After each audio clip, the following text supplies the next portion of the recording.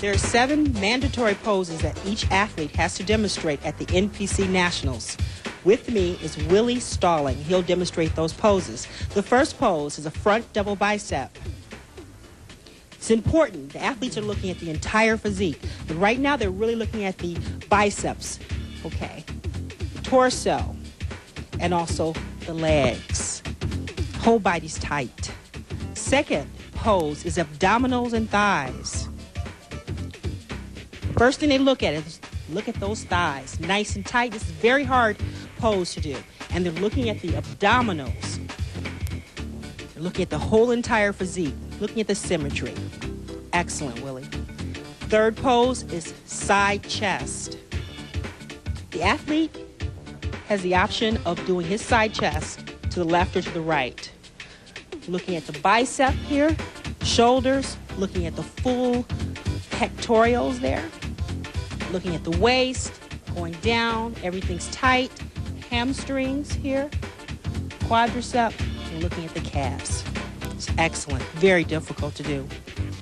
The next pose is side tricep.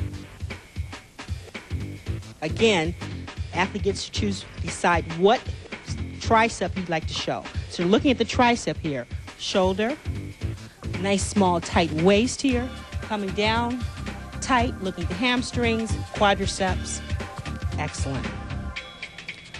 Then we have the rear double bicep. Here you're showing everything. You're showing basically the back, and you're showing the biceps from the rear, the lower back. Excellent. Very difficult pose. Going down, looking at legs, hamstrings, and the calves. Excellent. Now we're going to do a rear lat spread. Rear lat spread. If you heard about wings, that's what the lats are. Right here. Looks like Willie can fly away here. Excellent back.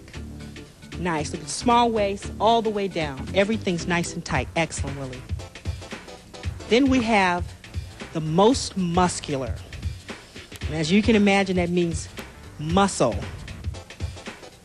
Tight all over. Upper body. Look at the striations in the chest, the shoulders, biceps. See the abdominals, forearms, going down and seeing those legs. Excellent, most muscular. Great job, Willie.